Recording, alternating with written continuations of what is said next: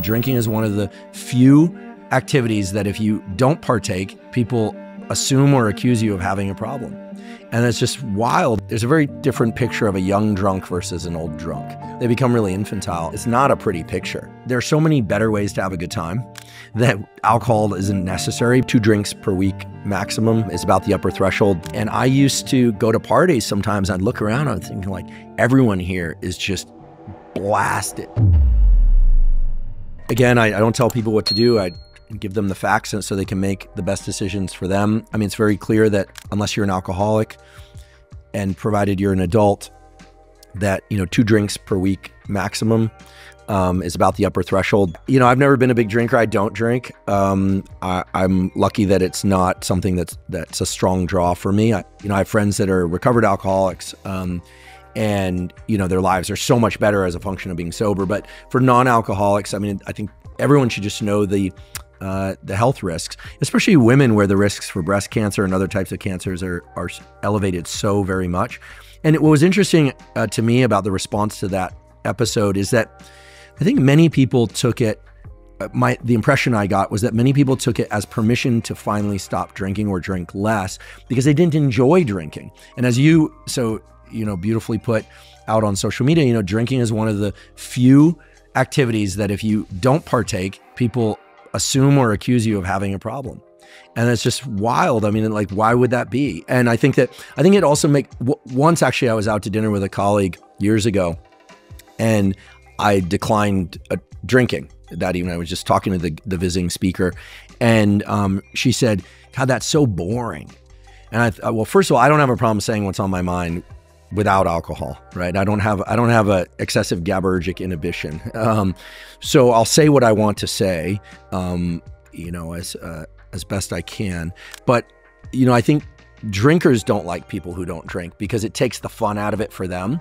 Because there's this idea that's, prolific on college campuses. Like if everyone's drunk, that somehow like the entire vibe of the party is going to take on a new flavor. And frankly, I remember I went to a college, UC Santa Barbara, where at the time people drank a ton.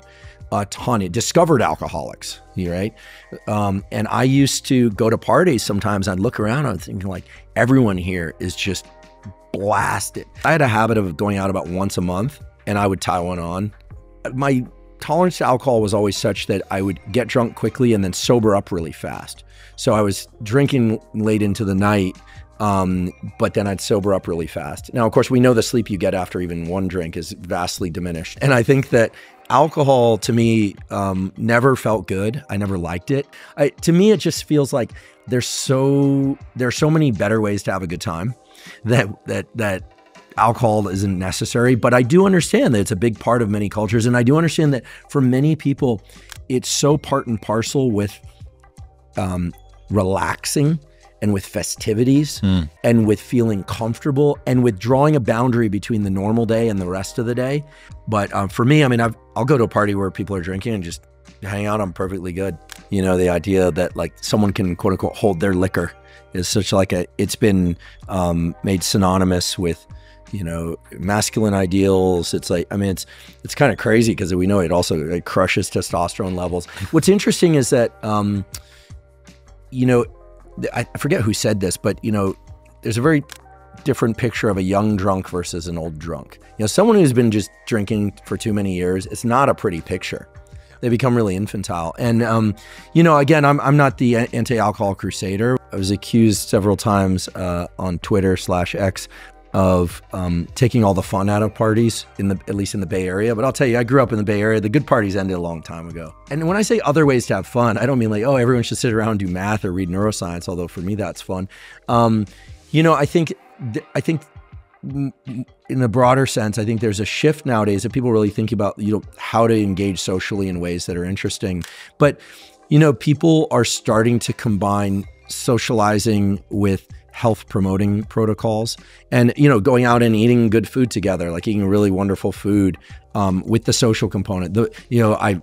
I'll go into the grave talking about getting morning sunlight, something that maybe we should talk a little bit more about. And as people like roll their eyes, I'll just say there's this incredible study now just out in Nature Mental Health published that has 85,000 subjects showing that the ratio of getting a lot of sunlight during the day to getting minimal artificial light exposure at night, it really sets the tone of your overall system and is associated with brain and body, that is, and is associated with better mental health outcomes across the board. And the inverse, right? If you're getting too much artificial light at night or not enough sunlight or both, is associated with everything bad, elevate depression, anxiety, etc. Now, I do believe people should get out and have a good time. Don't avoid the bright lights of a city or a club. Yep. Have a great time, like dancing, socializing. Those are great reasons to stay up too late and get minimal sleep or sleep in the next day. Great reasons. So every once in a while, sure, 10, 20% of your life, you're going to do that. And you're probably some percentage of time is also going to be raising kids. So you're up because you have to keep them alive, which is important to our species. So thank you. But I think people, forget that, yes, you can go outside and get morning sunlight, and which I highly recommend. People do that, as most people know. But I mean, so many benefits on mood and mental health and improved sleep that and it's completely zero cost, But I often get accused of, okay, well, but what if you have kids? Like, how do you do this? Well, you take the kids with you, because guess what? They need it too. You take them outside, you eat breakfast outside, or at least facing a window indoors. It's not going to be as good as having the window open or being outdoors. But even if the sun's on the other side of your apartment building, I mean, these things have an outsized positive effect on health.